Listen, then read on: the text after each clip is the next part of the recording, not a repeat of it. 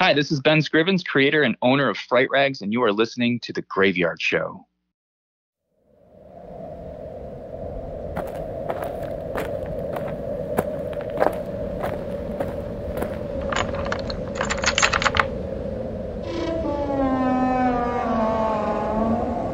Welcome to the Graveyard.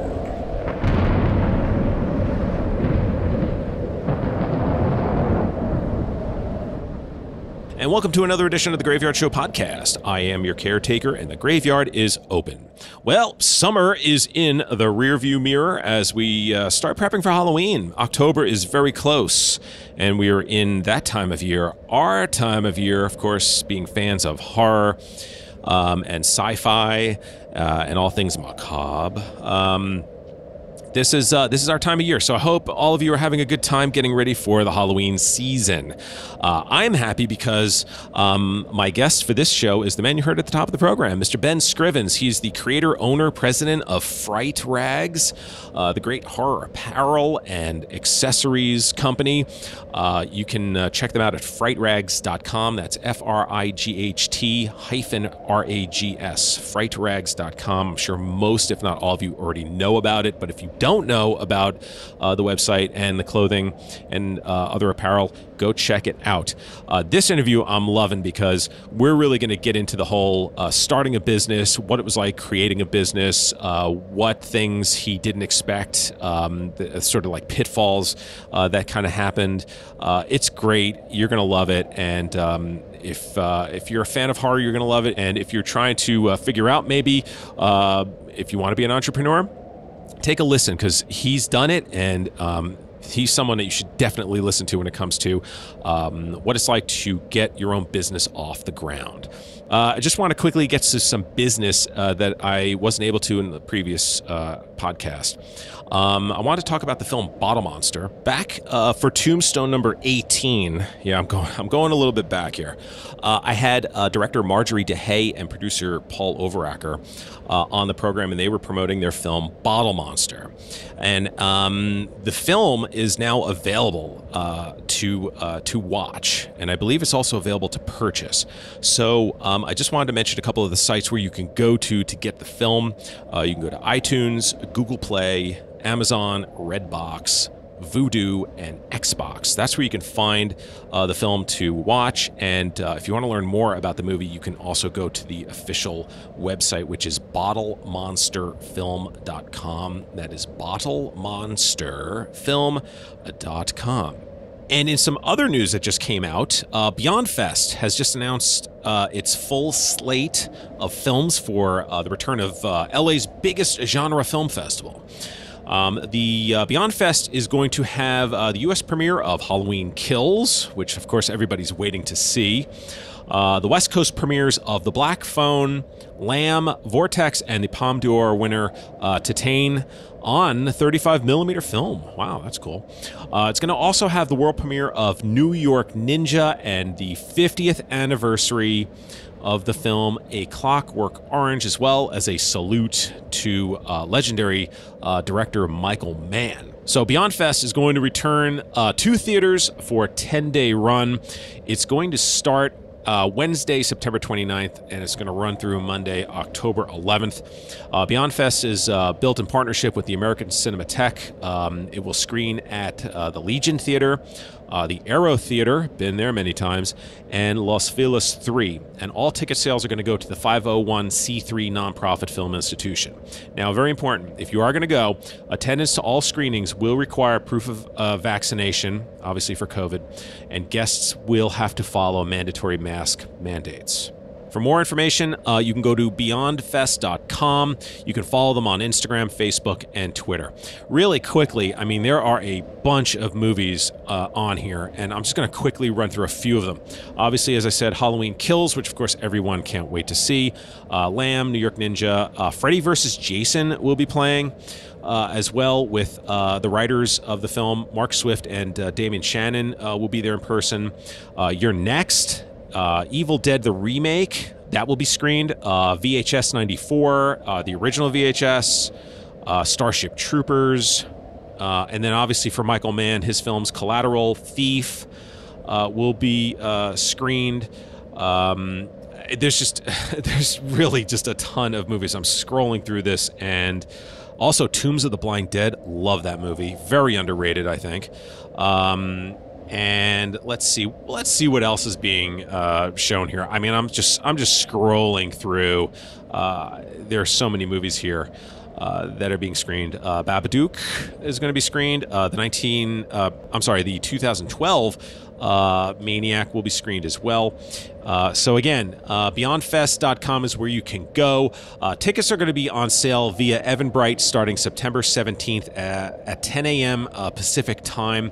And again, beyondfest.com is where to go. You can also check it out at American Cinematheque. It's great to see events starting to come back in person, even though we have to still wear these masks. It's great to see people out and about and just starting to get life back in order again from the dreadful 2020 that we've all lived through. And if you end up going to it and you want to share your experience, please feel free to reach out. Again, on Slasher, @Graveyard Show Podcast is the handle, as well as gyspodcast@gmail.com being the email address. Okay, so there you go. Some rare news at the top of the show. Well, as you hear in the background, new grave is being added. And when that happens, that can only mean one thing. My guest is here, and it's time for me to get to work. Well, if you are a fan of horror apparel and accessories, then you know all about Fright-Rags, which has been your premier source since 2003. Ben Scrivens is the owner and president of Fright-Rags, and it is a real pleasure welcoming him to the graveyard. Ben, welcome to the program. Thank you so much for having me. It's a pleasure. Well, it's great to have you here. I've been wanting to have you on the program for the longest time, and it's great to have you here. Before we get into Fright-Rags, though, I wanted to touch on when you first became a horror fan, because obviously there's a great love of horror for you to have created Fright-Rags. So what was that spark that got you interested in horror? Well, it was actually almost exactly 40 years ago, which is really, really odd to say that something could have happened 40 years ago that I remember, but it's true. It was October 30th, 1981. I lived we lived in Rochester, New York. This is where I was born and raised. And my family at the time lived in the city, and we had good friends that owned a deli. And they lived in behind and up above the deli too. It was like one of those family run stores and stuff. So sure. I'm the youngest of four. I have two brothers and a sister. They're all older than me, 10 years, 8 years, and 5 years older than me. So I'm the baby, right? So we all go to their house to hang out, our friend's house there behind the deli, and all the kids are playing, they're all older than me. So they're all kind of going off to do their own thing. And I'm 4 years old, and I'm kind of bored, and my parents are talking, playing cards, whatever. And I was just begging them to go home. And my mom was just like, just go watch TV. Just go sit down and watch TV. Classic 80s mom thing, right? And, I just went over to the TV. I sat down, I turned it on. I was probably, 10 inches from it or something. And of course there was only 3 channels. And I turned it over to NBC, and it was the network premiere of Halloween. And again, I didn't know that at the time. I was 4 years old. I didn't know what I was doing or watching. I just putting something on TV. Yeah. And come to find out, it was the network TV premiere of Halloween. So I sat and watched it by myself. And from then on, it's funny, whenever I recall that experience, I was 4, so, it's very fuzzy, and for a long time, I actually thought it was on Halloween. And then I ended up getting the TV guide, and it was actually the night before. I'm like, oh, that's interesting. So I don't remember being scared, but I do remember being affected. Up until then, it was Scooby-Doo and Popeye and, other cartoons. And I had seen, obviously, regular television, but when watching somebody try to kill somebody and break through the closet and the mask and all that, it really just, did something to my brain. It rewired it. And so I just really wanted to see more of that after that point. Just wanted to, whatever that was. And then, that led into, home video and the early days of home video. So going to the movies, the rental stores and checking out the horror section and just looking for something like Halloween, became what I wanted to do. Sure.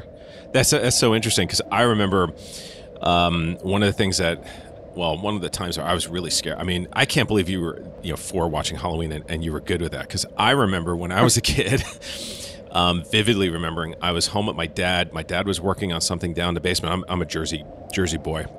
So, so he was downstairs in the basement and I'm upstairs, and I was probably around, I guess I was probably around the same age as you were when you saw Halloween.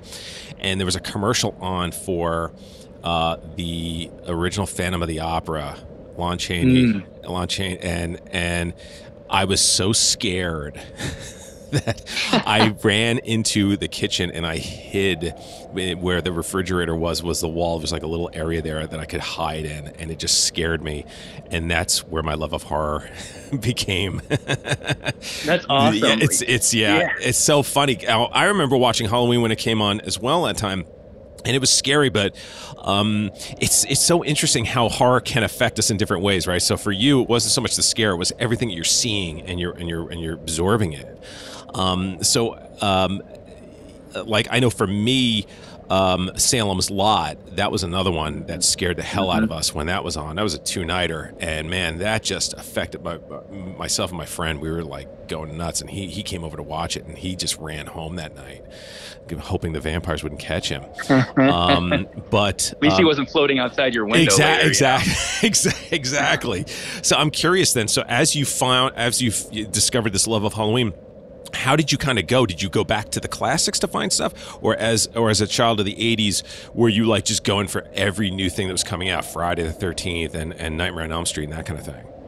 Yeah, it was basically going after the new stuff. So, and again, like when I first saw Halloween at 4, I don't remember being like scared, but when I saw it later, like as I got a little older, I was absolutely terrified of it. I just don't think I had context when I was 4, you know? Yeah. I mean, granted, not that there's much context needed when someone's chasing somebody, but I just think I was just amazed by what I was watching. But I really gravitated toward newer horror at the time, because it was just, going to the movie store and, like I said, just looking up, I just wanted to see someone with a mask killing people, like teens or whatever, you know what I mean? And so then of course that led to Friday the 13th. And then when Nightmare on Elm Street came out and hearing about that and wanting to see that, of course, being in the heyday of the 80s, you would see the commercials and you would read Fangoria. So it was a lot of the newer stuff. I did begin to delve into a little bit of the classics as they were on TV. I would, sneak downstairs. My parents were actually pretty cool about me watching stuff, but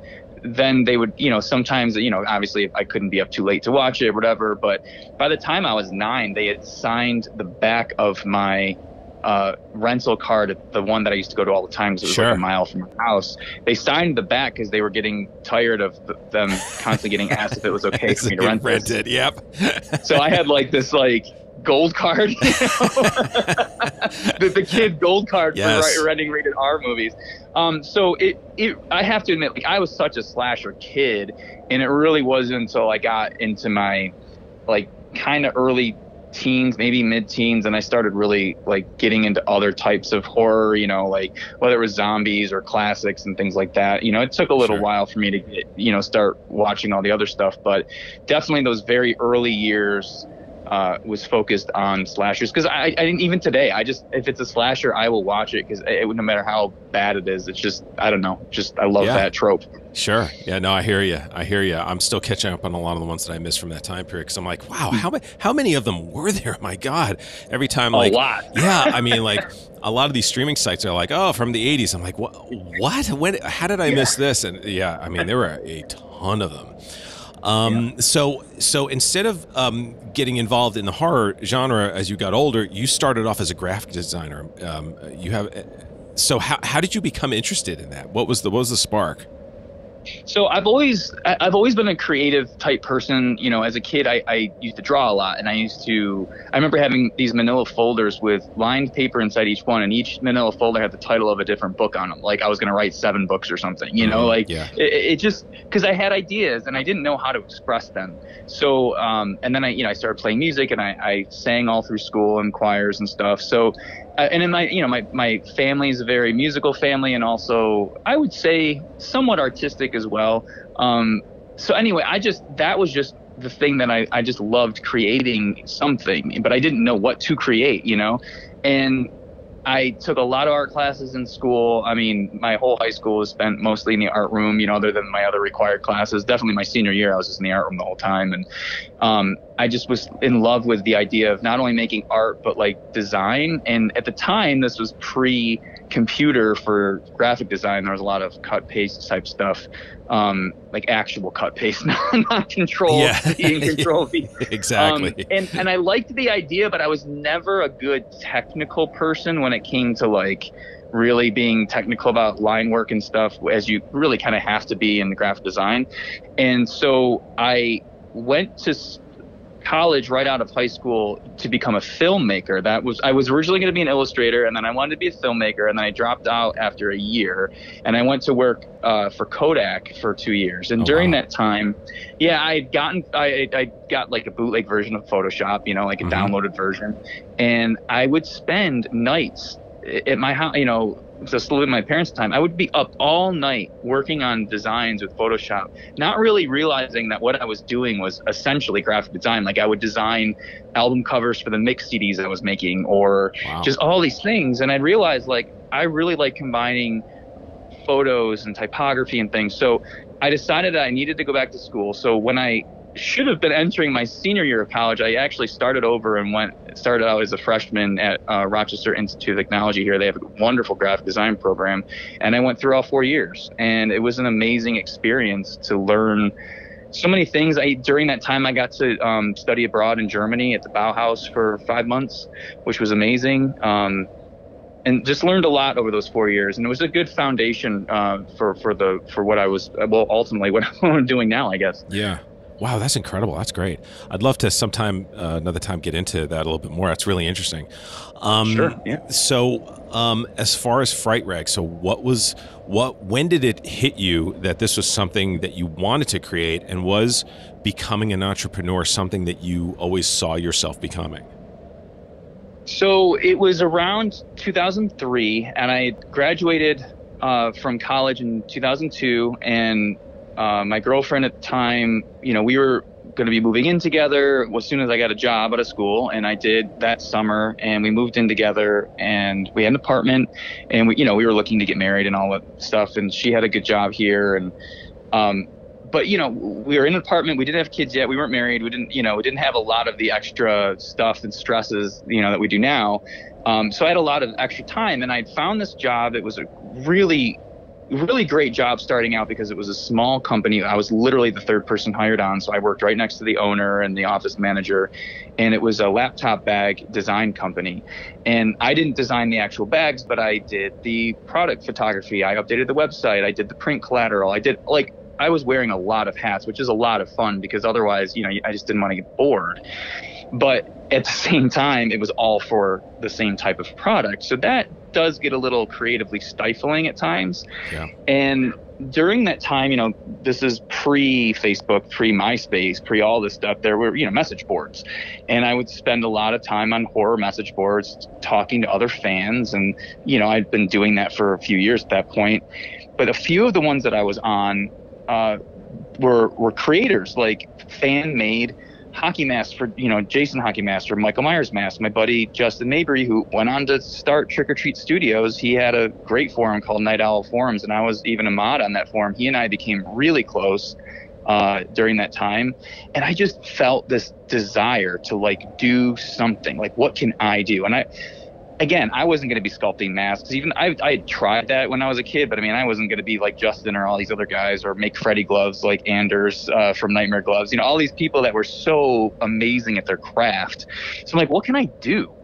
And weirdly enough, I've always been interested in like weird t-shirts. Like if we go on vacations, I had to pick out like the right t-shirt for me, and it had to be like, it just fit this weird sensibility that I had, you know, whatever it was.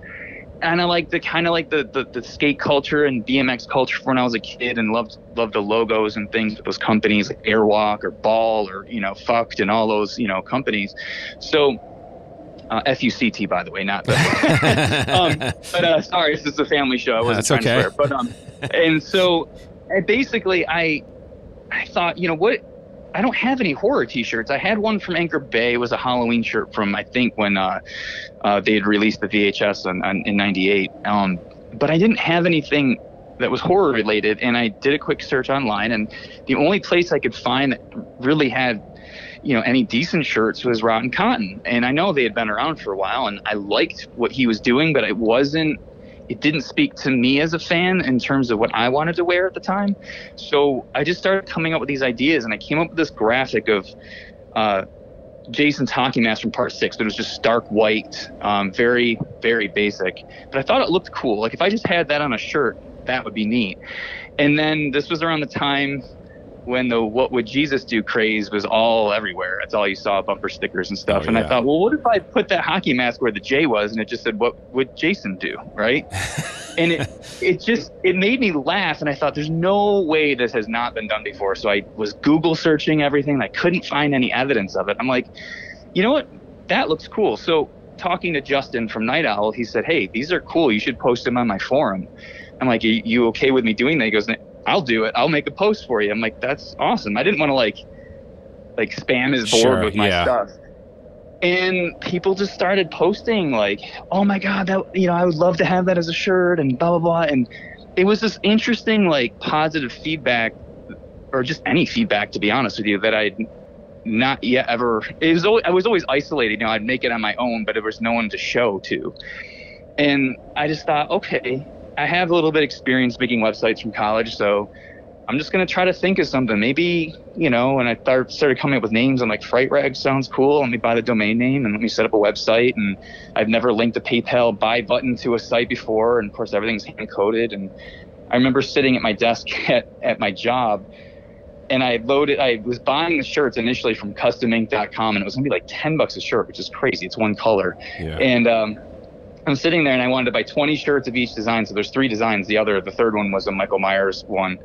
And it was like $600. And I did not have $600. I had a credit card, and my wife and I were, you know, we were planning a wedding. And I just remember hovering over the buy now button, like, what am I doing? Like, what is possessing me to like spend all this money that I don't have on a website and business that I don't even know what I'm doing? So I clicked it, got the shirts, and I put them up. It was actually 18 years ago this month. And wow. And so in terms of wanting to become an entrepreneur, it really that wasn't the impetus for what I was doing. It was honestly the website and the shirts. It was just more like a vehicle to have, you know, a place for someone to go to buy them. Because nowadays, I mean, it's so easy, but back then, you know, you had to really kind of create it yourself, you know? Yeah. And it really wasn't to start this big business and whatever. Honestly, I wanted it to be my livelihood, but I never thought it could be that. You know, that was the dream, but that was just like that pie in the sky. Like, oh, wouldn't it be amazing if I could quit my job and do this for a living? And, you know, and here you are. It was never, yeah, exactly. Here I am. That is amazing. So I'm sure there's a lot of, like what you're saying, right? You're hovering over the buy button and you're sitting there going, is this a reality? At what point though? I mean, there's a point where you just go, I'm all in, I'm doing it. How after that point in time did you just say, okay, I'm all in on Fright-Rags now. This is going to be a business, and I'm going to run this thing, and I'm going to sell shirts? So there were a couple times that I can recall things kind of clicking for me. So the first one was in 2005. It was so this was only barely a year and a half after I started. It was early 2005, and I remember I was sort of getting disenchanted with my job, and I was kind of brushing up my resume and thinking I could maybe just go work somewhere else. But I had all these Fright-Rags designs I wanted to do, and I was on my way home from work, and it was snowing, and I was stuck in traffic. It took forever, and I was literally talking to myself, and I'm like, you know, if I could wake up tomorrow and make the same amount of money that I'm making right now, but either be at a different job or doing Fright-Rags, what one would I pick? Because at the time, there was no way I was going to be able to quit my job and do Fright-Rags full time. I wasn't even paying myself. This was just a hobby. Sure, yeah. And so, but I had to take that off the table. I said, well, what if I woke up tomorrow and I had the choice? And immediately it's Fright-Rags. Like, this is what I want to do. And then that it forced me to kind of realize that is my path. And from that point on, I really kind of started focusing in and just pushing it. And then 2 years later, so it was 2007, it was the summer, we were visiting some friends in Boston, and my friend was asking me how the business is going. I'm like, yeah, it's going really, good. He goes, can't you quit your job now? And I'm like, I don't know. I don't even know how. I don't even understand like how that would work. You know what I mean? Like because I wasn't paying myself. I was just operating this company by myself. I hadn't had any employees at the time or anything. So, and I just had my first child. And so I said, this is what I'm going to do. And at the time, it's so funny because we're going back, 14 years, online savings accounts were like 5% interest, which is like ridiculous, right? Like now you're lucky to get like 0.2%. But yes. I said, all right, what I'm going to do is I'm going to start up this online savings account through a bank that I have no other accounts with, no affiliation with. And I'm going to take out of my Fright-Rags money, the money that I make every week at my job, and I'm going to have it automatically deposited into that account every Friday. And I'm not going to look at it. I'm not going to think about it. I'm just going to keep doing what I do. And I set it up, and I started realizing after a couple months that I could still run the business. I could still make the shirts I wanted to make and, whatever, buy the inventory or do whatever I needed to do. And yet I was continually saving a weekly paycheck and it was gaining interest. So I kind of let that ride for like 5 months or so. And then there was an opportunity that came up at a design firm that I actually really liked. It was this really small design firm. It was just run by this woman named Kathy, and she had like an office manager, and that was it. She never had any openings, but she had an opening for like an entry-level part-time designer, and I applied, and she was sort of like, well, you're kind of overqualified for this. I'm like, I don't care. I just want part-time work, so I think I want to quit my job. And I ended up quitting my full-time job in March of 2008 and started working for her like, 15, 20 hours a week while doing Fright-Rags. And then in only about 4 or 5 months, I had to quit that because I was just too busy. And at that point, I had at that point, probably 8 or 9 months of income saved up in an account that I wasn't touching. And I could quit my job and just start paying myself what I was making. And it was pretty wild. What is that feeling like for those? Because, there's so many of us out there that are, they're doing the daily grind, and they're always doing the what if. And the, man, if I just could, if I only. As someone who has done it, and you have moved from working for someone to working for yourself, what is that feeling like? How it, just express that to everybody out there, because I'm sure there are people out there that are like, I want to try it. Maybe this will help push them over the edge. Can you express what that was like? Yeah, it's definitely, it's incredibly freeing, but it's also very scary. In fact, the day that even when I quit my part-time job, I was actually worried that for whatever reason, I would just start slipping and I wouldn't be as disciplined. I guess I thought for some reason I would wake up the next day and just sit around eating cereal and watching movies or something. Like, that never happened. Believe me, it just, for some reason I was worried that I wasn't going to be as hungry for it because I kind of attained my goal, if that makes sense. Yeah. But what I found was that it was the opposite. It was like, I am flying solo now. There's no net under me. Yep. There's nothing. Not that, listen, security is hard to find in any job these days, but there's still something for working for somebody versus working yourself that it stops with you. You know what I mean? Like, yeah. And especially now that I have employees, it's even more, there's way more responsibility for me. But I'll tell you, it feels pretty amazing when you wake up and you're like, wait a minute, I am my own boss. But if you start relishing in that and basically take it for granted, it's going to fall apart. Like, that is my fuel to keep going and be like, hey, it's on you. So get it done, like figure it out, because no one else is going to do it for you. Well, you're that person that we're very similar this way. It's called fear of failure. And everybody out there has that fear. We're afraid of the unknown, or afraid of, trying something different, or afraid of breaking the routine. But there are some that have a fear of failure that motivates them. So like what you're saying, you're like, you wake up the next day and you're like, oh my gosh, it's just me. I have no net. I could, I'm going to wake up tomorrow and I'm probably going to turn on TV and sit around and do nothing all day. But you're that person that's like, no, I'm afraid of that happening. So I'm going to go out there and work even harder now.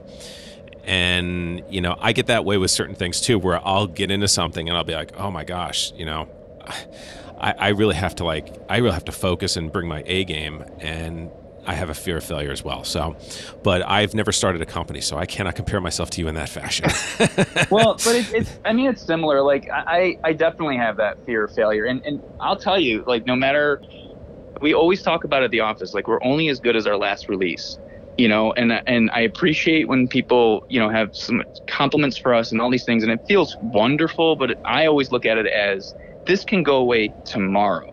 So I never look at it as something that's just is there and take it for granted. I'm like, this is a really good thing. Don't screw it up. This could all be a dream, and you wake up tomorrow and it's gone. So you need to work at it. Yeah. Like, that's constantly the internal dialogue that I have with myself. It's nice to pat yourself on the back and sit back and look at what you've accomplished over years or whatever. But then it's like, okay, on to the next thing, because there has to be a next thing, and if there's not, there's a problem. Yeah, no, I totally hear that. I mean, because and I think we've seen this more growing up, because we come from that generation of watching our parents and grandparents, and kind of, it's like, oh, you work for the company and you work there for 25 years and then you retire and then your pension. Yeah. Whereas now it's like, oh, you work for this company for 2 years and then you move to that company and you work there for 6 months and then you go over there and you do this. And then, oh, by the way, technology is changing. So everything you just did the last 5 years doesn't even exist anymore. Now you have to learn something new. So I totally understand, because who knows? I mean, you're doing this right now. In 10 years, you could be doing something totally different that's successful, going, wow, you know what? I started off doing Fright-Rags and now I'm off doing this, and it's just as successful. So no, I hear what you're saying. What's interesting with your company, when I look at it, is that I'm assuming that you're dealing with studios or whoever owns the rights to these properties, whether it's the movie, the franchises. So who did you target first when you decided to do this, and how did that conversation go?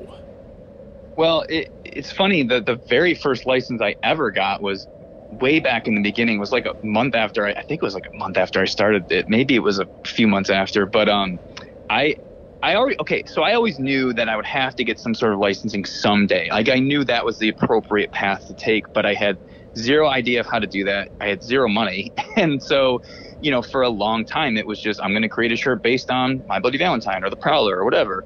And to be completely honest, I've gotten caught and I've gotten cease and desist. I got a cease and desist for What Would Jason Do from New Line Cinemas. And I had to change the mask to make it look like some sort of weird alien mask. And it ended up selling pretty darn good, and Hot Topic bought 8,000 of them that year, which is pretty crazy. So very, very early on, I had found one of my favorite slashers, actually, Sleepaway Camp 2 and 3. I like the original, but 2 and 3 are great. And I wanted to do official shirts. So I found the director who owned the property, and he granted me the license, which was awesome. And we still have that today. And so there were a couple of small properties that I did get the rights to throughout the years, but then it really wasn't until maybe 2010, 2011, we started working with Topps to do Mars Attacks. And then shortly after that, in 2012, we got Evil Dead 2, which was a really big deal for me. And then since then, it's just been kind of just growing and growing and growing, and then to the point where everything is officially licensed from us. So, and I'm not trying to delve into your I'm not trying to delve into your business, opening the books or anything. But what I'm curious about is, in terms of so let's just say Evil Dead 2. So you guys are talking, and they say, okay, fine, Ben, we're going to give you the licensing rights for Evil Dead 2. Is it over a period of time? Is it like, we'll give it to you for 6 months, for a year, in perpetuity? How does something like that work?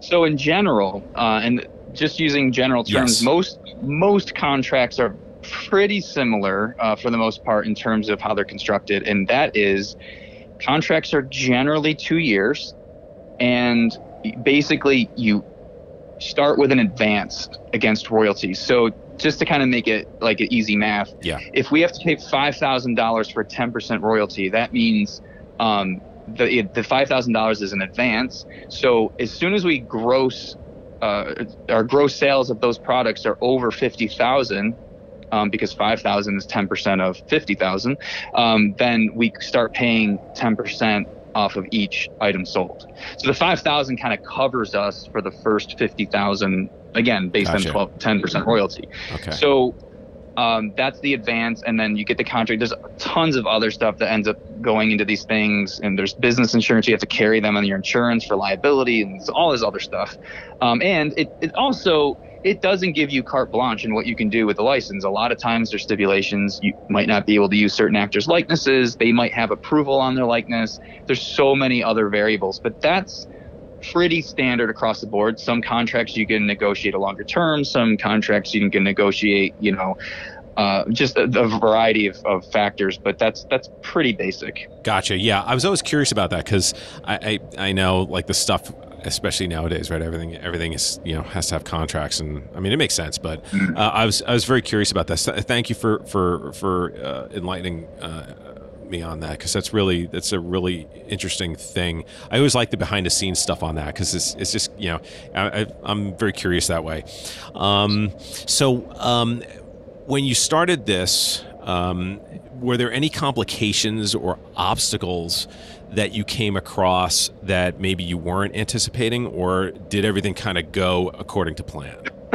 Every single day. And it's so funny because a friend of mine recently told me new levels, new devils, because it's so true that, at least in my experience, every time we've done anything or grown or I mean, so many things, it is a constant learning experience. So to give you an example, in terms of things going smoothly, the things just kind of went, and I had to figure stuff out. Like, I had no idea what I was doing. Like, for example, early in when we were, so I was always direct to consumer, and I always liked being direct to consumer. But back in 2005, 2006, Hot Topic was interested in selling some of our designs, and that was a really cool thing, even though it was a lot of work because I didn't have any other companies to do this for me. So it was literally, once after Custom Ink, that first order that I was telling you about, I went to this screen printer. It was right around the corner from my work. He worked out of his garage, and we used him for like 5 years, like exclusively.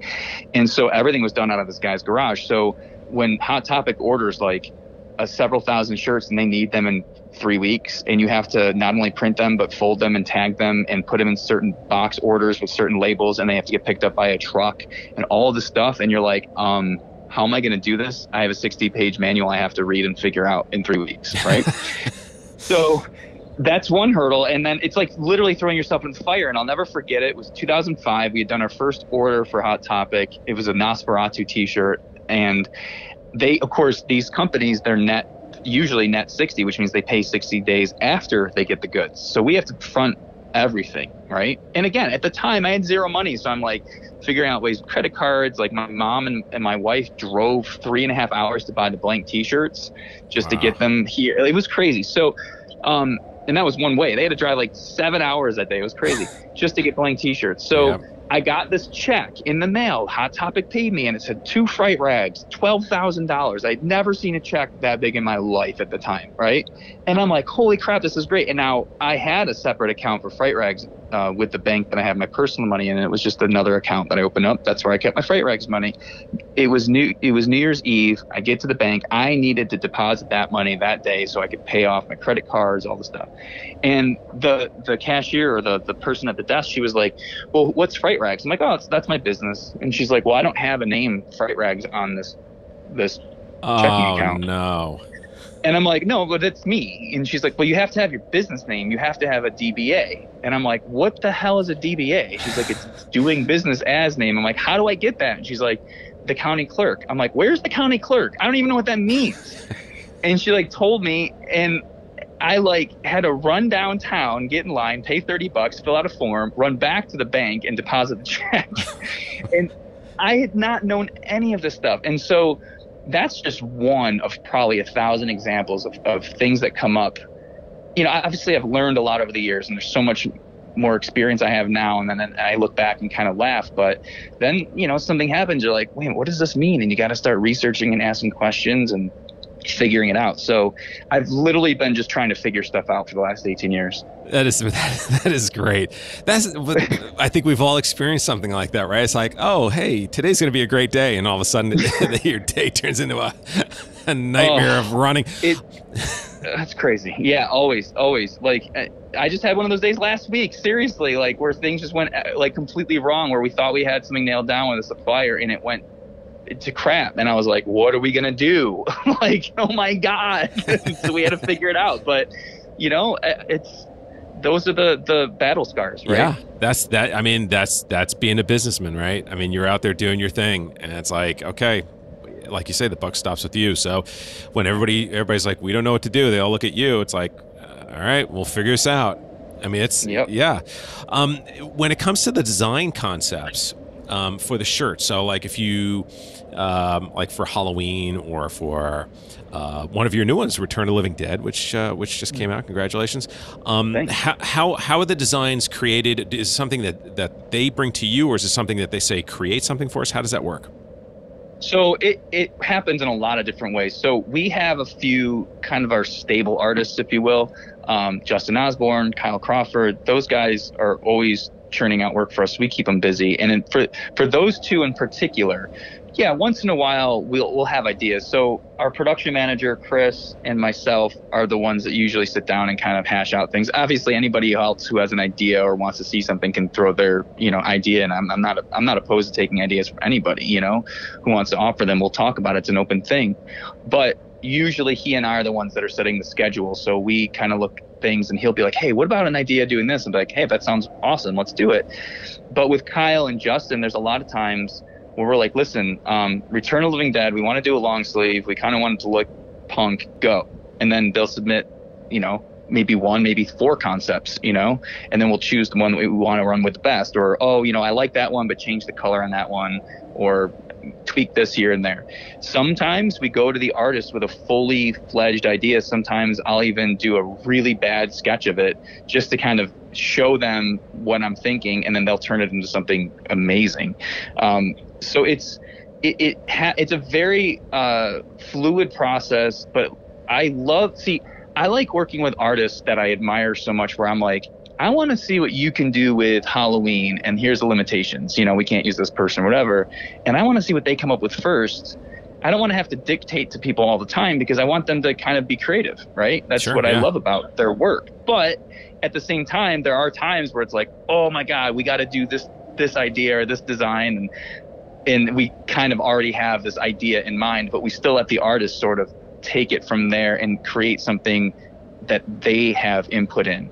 So very rarely am I actually doing any of the actual design work myself anymore, just because, I mean, listen, as much as I was a graphic designer, I was not like awesome. You know what I mean? Like, I wasn't a really good illustrator. I can put things together, and I think I was able to craft my eye for things in school, but I don't know that I was ever really good enough to like do a lot of the like amazing work that a lot of our artists do. Like, I can look at it and know what to tweak and have a certain like direction for it if need be, but other than that, I just love working with really creative people. It really is an amazing thing. Well, you can tell. I mean, you can tell. You obviously you have graphics design background. You have an artist background.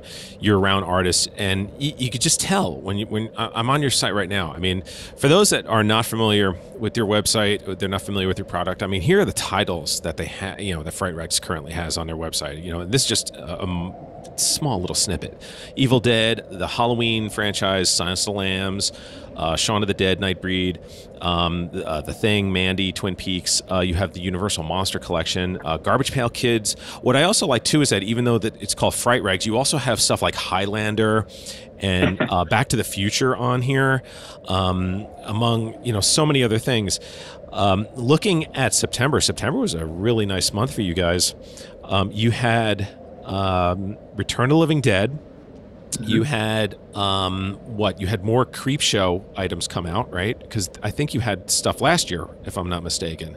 Yeah, for we basically time it for we do creep show movie stuff. We also do for the TV show. So this year for the new season premiere, we've got the new creep show stuff coming up for I think the premiere is it next week? Am I thinking right? I'm losing track. Yeah, or is it this week? It might be. Yeah, I'm kind of yeah, I don't know. Actually, I got to look that up. And then the email just came out today about Elvira. You now have officially licensed 40th anniversary Elvira. Why don't you tell everybody how that came to be? So I started working with Elvira back in 2017. We had, I think I had reached out to her manager or something. It could be he reached out to me. I don't even remember how it began, but we basically got on the phone and started talking, and so and got a licensing deal. And she's awesome. I've gotten to meet her a few times, and luckily, like the few times nowadays that she actually dresses up as Elvira for photo ops, I've gotten a few pictures with her, which is great. And she was so kind enough to shoot like a promo commercial for us a few years ago, and I was there filming it. I mean, next to her while she was filming. It was just so cool. Like, she's been great, and Scott, her manager's been great. They're really good about like promoting our stuff on their pages, which is really cool, because a lot of times, especially with big studios, they're not in tune with a lot of that stuff. You're getting the license and they're approving it, your designs, but they're not involved in the marketing. Whereas Scott and Elvira really take, they love doing that stuff, and they're always promoting our stuff and other people's, stuff, not just ours, but a lot of other people that have the licenses, they promote it. And that's really cool to me, because they take pride in all that, which, I mean, they should, I would hope, but I mean, it's nice to see it, Yeah. That's awesome. That is so cool. I'm looking right now on your site. You have, which is really cool, the Halloween 2 Haddonfield Memorial Hospital jacket. How did that whole idea come about? So a number of years ago, I think it was around 2007, 2008, there was a friend of mine who I knew from the Halloween forums back in the day, and he was making these jackets on his own. He would make, he would get the patches done, and he would sell these things, like, I don't know, because it wasn't Etsy at the time. He was just selling them on forums or something. And I bought 2 jackets from him. One was like a cool, same type of jacket, but it had like Halloween 2 patches on it, like the skull and like the actual Halloween 2 name and ever. But then I really wanted the replica HMH jacket, and he does those. So I bought one from him, and I literally wear it every year around fall time. Like, it really is it's oddly lightweight and very warm at the same time. So as we were approaching the 40th anniversary of Halloween 2 this year, we were thinking about it last year into this year, I'm like, I want to make a fully licensed version of this jacket. But I don't want to really change anything. I mean, I got to get the patches made. I really want to use the same type of red cap jacket. Like, I really wanted to be able to market this in a wider way that it's officially licensed, And we were thinking, because we had done the hoodies before. We had done hoodies that looked like that, but they were just zip-up hoodies, and we had the name patch on the front, but it wasn't a patch. It was screen printed. And, we did some Bud ones. We did some Jimmy ones. And when we were talking about the jacket idea, I said, I don't really think it's going to be good for us to try to do some Bud and some Jimmy. It's just going to be kind of a pain, because these patches are sewn on. And Liz in our group, she's like, what if you did like Velcro and you had Velcro patches? And I'm like, oh my God, that's brilliant. Like, that is awesome, but we got to make sure it's the right Velcro. And so we tested out a couple things, and we realized, like, this can work if we sew the loop part, the softer part of the Velcro to the name, to the jacket. The hook parts can be, Bud and Jimmy, and we'll include both patches. And these things, like, are stuck on there. It's a really heavy duty Velcro. So it's not just going to like peel right off. And, if people wanted to make their own patch, they could do that too, and then Velcro down there. So it was a fun way to solve that problem. Like, are we going to do Bud or Jimmy? And it was just kind of a neat idea, and I credit Liz with that for sure. It's very cool. And speaking of Halloween, it's never a bad thing to have Jamie Lee Curtis sporting one of your shirts. Yeah. How awesome was that? amazing. Like she's just so cool, and we were actually put in touch with her. I got to meet her in person a couple years ago on the set of Halloween Kills. That was a crazy experience. We talked very briefly, and I actually didn't even like introduce myself. I was just sitting around and talking to her, so it was just weird. But then I was put in touch with her last year to donate. She saw our Halloween lunchboxes. She actually shared it on Instagram, and I was like, wow, that's crazy, because it wasn't even anything like we were promoting it, but I don't know how she saw it, maybe with a hashtag or something, and she promoted it. And we're friends with like producers from the movies, and obviously the people who own Michael Myers, and she was actually wearing our Michael Myers face mask at the VMAs last year. Was it last year when she won her Lifetime Achievement Award? It was the maybe not the VMAs, it was the MTV Movie Awards. And anyway, we were put in touch with her through one of our producers to send her some lunch boxes to donate. I'm like, yeah, just let me know how many you need. And we sent her a bunch, and we just included a bunch of stuff in this box for her. And which is great, because then she was wearing one of our shirts in the video, which I did not expect, and it was a really cool surprise. Talk about coming full circle. I mean, could you? I mean, 40 years ago, telling your 4-year-old self, hey, one of these days she's going to be wearing one of your shirts. I can't even. That is something I can't describe in words. Like, really, truly. I mean, just even. Yeah, just being on the set, even of Halloween Kills, and watching her act, and watching like David Gordon Green direct while he's wearing our Halloween jacket, and like it was trippy, and even being fortunate to meet so many people from that film and other films over the years. I mean, we had PJ Souls up. She's become such a good friend of mine over the years, and like we can just text each other and call each other, whatever. And we had her up here in 2017 for to show Halloween. We do local screenings here every month. Well, pre-COVID, and we're starting to get back to it. And we sometimes we Skype in people from the movies if we can get the contact info. But in this case, we brought PJ in, and it was her and her boyfriend Rob, and it was a sold out crowd, and everyone got to meet her or whatever. And we were up in the balcony, and it was just in the balcony, because it was a very small balcony in this theater. It was her and Rob and me and my wife, and then below us was the sold out crowd. We were watching my own 35 millimeter print of Halloween. I have an original print of it, and I'm like, I don't understand my life right now. Like, it's like I was stepping outside of myself, and I'm like, as a fan, I'm like, what is happening right now? This is bonkers. Like, I can't believe it. And we even shot a short film with PJ in it, and I got to play Michael Myers, and we premiered it that night. It was just so much fun. It's wild. That is awesome. That really is. Well, I had mentioned to you before the interview that I am wearing one of your shirts, and I'm not lying. I am wearing one of your shirts, and I would say guess, but you have so many, so we could be here for hours. So I'll just cut to the chase. So I am wearing the Halloween World Television Premiere shirt. As soon as I saw this on your site, I'm like, I need to have that, because it takes me back to being a kid. I'm a big fan of a lot of memorabilia like that, even if it's like TV spots on YouTube. Like, I'm addicted to that stuff. Old newspaper clippings. So this shirt is awesome. And one of the things I really love too is not only how, now I'm doing a promo for your shirts. Not only is it soft, it's so comfortable, which it is. I also love the fact that you put you don't have a tag on the back, you have it printed on the back. And you even have, like, for the Halloween collection, it has like, it's like tailor made for the Halloween collection. It's really, really cool. There's a lot of quality that is on this shirt. Even going down to the stuff is like the little tag in the back and stuff. So if you've not purchased one of these, you should seriously consider one of these, or several. I'm eyeing the Night of the Living Dead shirt right now, actually, as we're talking.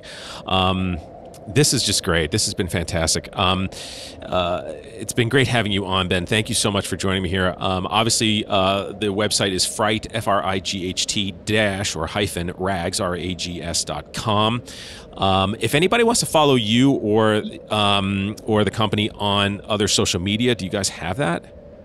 Yeah, so we're pretty much everywhere. Instagram and Twitter is just at Fright-Rags, so that's all one word, the at Fright-Rags. And then we're on Facebook, Facebook.com /Fright-Rags. We were on TikTok a little bit, just kind of poking around, having fun with it. But most of it's Instagram and Twitter. That, you know, I run the Twitter account myself. Like, in terms of like anybody who's posting on Twitter, it's me. I mean, our releases we kind of set up, you know, and have those posted automatically. But everybody else is just, everything else on Twitter is just me. And then Instagram, I mean, we kind of all take turns just posting stuff. I mean, Joe, who's basically like our kind of art director and website guy, I mean, everything. He's the kind of jack of all trades. He and Chris and myself, we think of posts to put on Instagram and stuff. But I mean, I'm on Instagram all the time, checking DMs and all those things. So, and, you know, obviously people in customer service are taking care of those issues too. So, but yeah, we're pretty much on all platforms. Well, listen, Ben, thank you so much for joining me on the program. This was awesome. This was really fantastic. I really thank you for taking the time to come on here, and thanks for hanging in there with me as I was trying to juggle this interview time. So, listen, I really appreciate it. This was really fantastic. Really would love to have you come back on the program again down the road as well. Thanks so much for coming on the show. Sure. Thanks for having me. It's definitely a pleasure being here. And as I put this interview to rest, I really want to thank Ben for being on the program. I had to reschedule this interview a bunch of times, and he was awesome about rolling with it. So, you know, these things unfortunately happen, but in this case, it was a little bit more, this is a little crazier than normal. Sometimes I've had to push a guest maybe twice. This was like a bunch of times. So he was awesome. I cannot thank him enough for rolling with it. And this exceeded anything that I expected with this interview. What a really cool guy. What great stuff that he shared with us. Just great stuff. And yeah, again, Fright-Rags, it's Fright, Fright -rags.com. Check it out. Great stuff. And I really am wearing the Halloween shirt. I'm not lying. I do have it here. So there you go. Really quickly, the Graveyard Show Podcast YouTube channel for the longest time was exclusive home to some of my older shows. They were edited versions of my old Graveyard Show podcasts from 2009 to 2010, and they're called GYS Classic, otherwise known as Graveyard Show Classic. And these are just episodes where instead of doing anything new with them, I just went in, got the interview, edited the beginning of the show, and edited the end of the show, and just put it up there for you to listen to. Well, for the longest time, they've been exclusive just to the YouTube channel, but I figured, you know what, these things are podcasts, so they're obviously meant for audio as opposed to video. So I've opted now to start uploading those to the Graveyard Show Podcast site as well. So if you're a subscriber to the Graveyard Show Podcast, you probably already got the alert that these have been uploaded. So I've uploaded the first 3 of the GYS Classic episodes. The first one is with Raina Young, who of course is Miss Misery, the queen of Bay Area horror. Then Stacy Ponder is GYS Classic number 2. She's an author, a writer, a blogger. She came on to talk about just movies and her filmmaking and women in horror. And then the third GYS Classic that is uploaded is the director, Faden Papa Michael, who was on promoting his film From Within, which back in 2009 was one of the 8 films to die for. Faden, of course, is a very, very famous director of photography in TV and movies, and he came on to promote his film as well. So those are great. I have several others getting ready to come up, so just wanted to let you know they will be labeled GYS Classic, and I have a whole bunch more that'll be coming up as well. So the only exclusive home for the Graveyard Show Podcast is Catacombs of Horror, which is actually a video production, and you can check those out on Graveyard Show Podcast on YouTube. Of course, Graveyard Show Podcast is found everywhere podcasts exist. Again, if you'd like to follow the program on Slasher, you can do so at Graveyard Show Podcast, and the email address is gyspodcast@gmail.com. If you know anyone who's a fan of horror, please invite them to enter the graveyard. New listeners and friends are always welcome. All right, my friends, well, let's gear up for Halloween. The next time we will meet will be in the month of October. And what a fun month that's going to be. In the meantime, I look forward to seeing you again. And of course, As you exit the graveyard, I would like to remind you to please lock the gate behind you. We wouldn't want anyone to get out. Until next time.